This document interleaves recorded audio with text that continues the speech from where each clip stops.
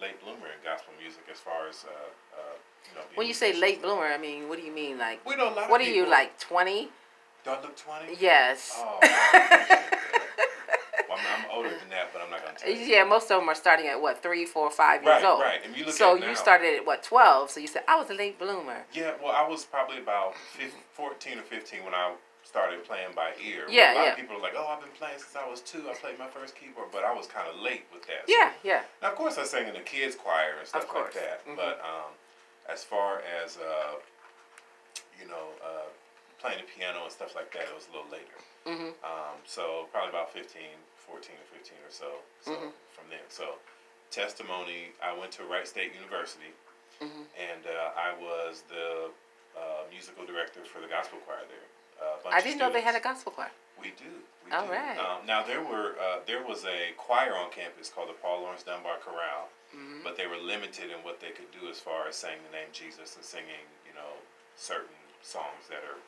They weren't a religious-based choir. Correct, but they still sang generic type of gospel music. Okay. So a lot of students came together and started our own gospel choir. It was called In His Presence Gospel Choir. And that was one of the things that really shaped me into, being an artist now. So at one point at our height, we probably had 75 choir members. And, we were, as far as Ohio was concerned, in the mid-2000s, we were it as far as college gospel choir. So we had a huge choir and full musicians, stuff like that. So eventually I went on to take over as director. And I ended up leaving school at a certain time. I'm done. I'm a graduate now, though. But I left at that time. Yeah.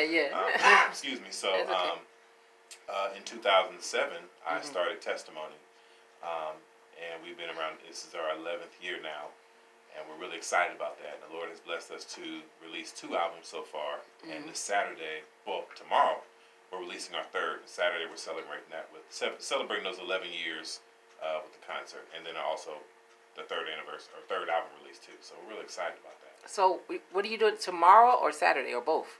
Well, the album releases tomorrow. Okay. New Music Friday, so it's releasing tomorrow, and we're celebrating on Saturday with the concert.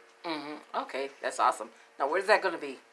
That concert is going to be at my home church, which we actually just moved to today.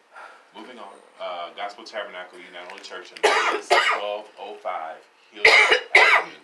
Columbus, Ohio 43203. At 6 p.m. At 6 o'clock I turned the microphone off so I could cough. But Lord, touch it right. Thank you. At 6 o'clock on Saturday. Give him the address again. That address is 1205 Hildreth Avenue, Columbus, Ohio.